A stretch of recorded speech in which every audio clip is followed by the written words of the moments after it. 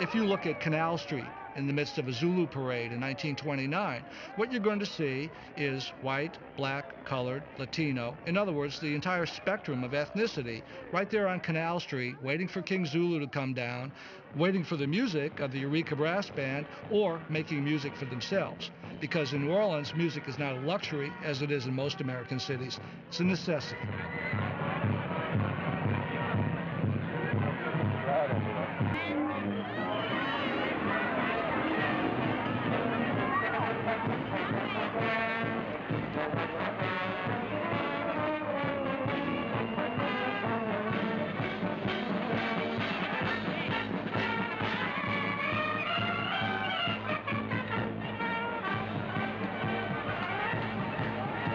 This is where New Orleans musicians excel. They used to have business cards printed up that said music for all occasions. And frequently this means entertaining on every level. Humor, they're playing for dancers. If you want a concert, if you want to eat, if you want to march out in the streets in the second line, they're going to give you the exact right music for that environment.